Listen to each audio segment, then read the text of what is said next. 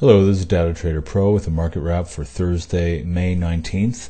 Let's start off. We did have a bearish trend day call. The dollar-weighted buying pressure did trend down all day.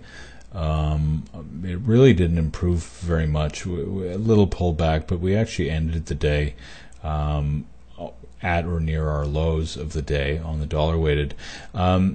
The McClellan, our version of the McClellan, the DTP MCC, which is a faster moving McClellan oscillator, did improve from midday onwards and sort of made a series of higher lows, but still was quite bearish all day. Net volume trended down just like a trend day, but price rebounded quite oddly. So it's very, very rare. I can count the number of times where the dollar weighted was bearish and price made basically a full recovery back to open. I could cut off a couple of fingers and still count on one hand in a year the number of times that happened. So a very odd day. Bearish trend day was invalidated because we did not close below previous day's range. And so, so what do we make of this? I'll show you breadth.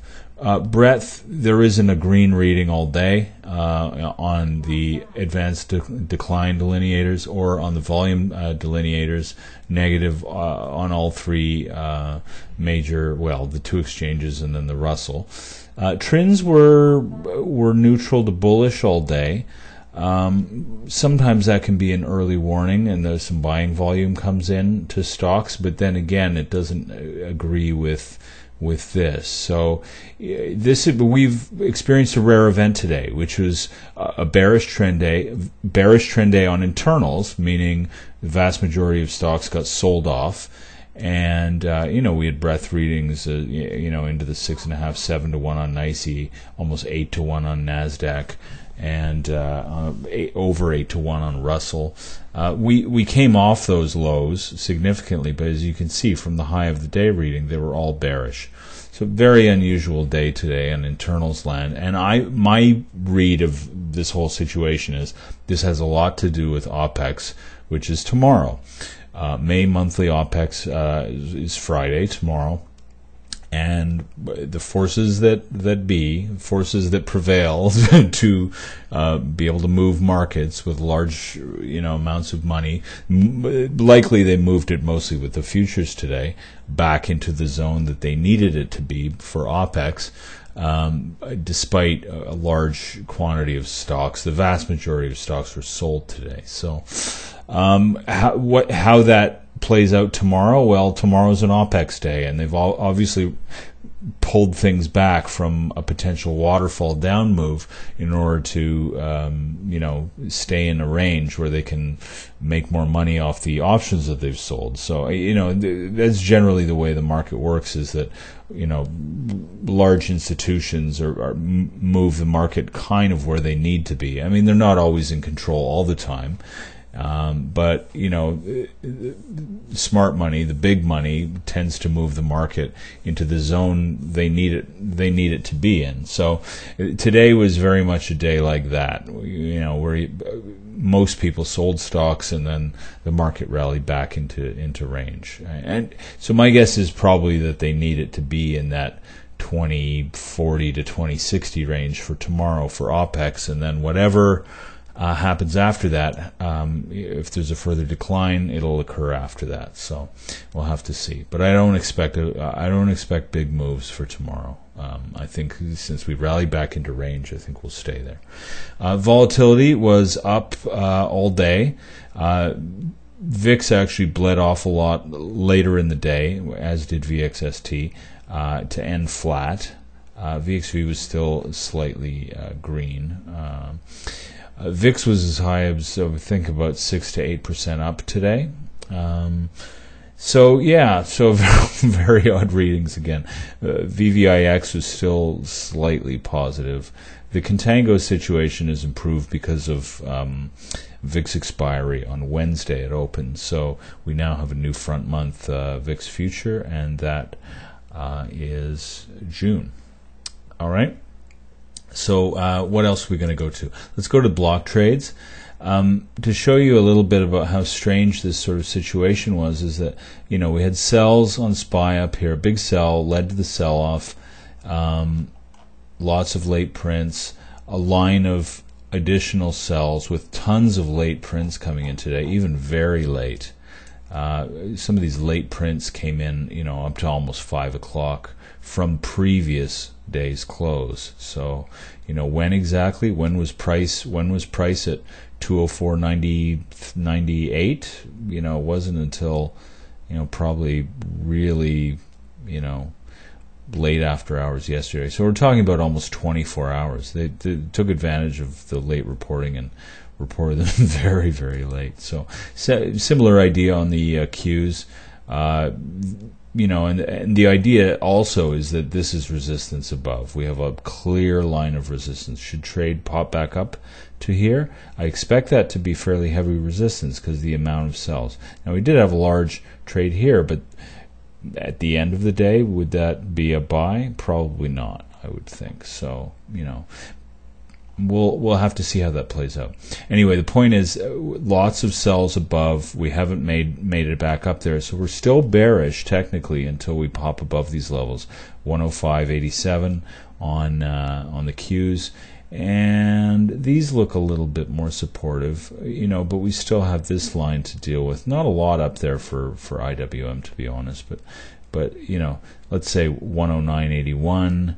In this zone, 109.93, you know, so we're under 110, I would say, on IWM. We can remain bearish.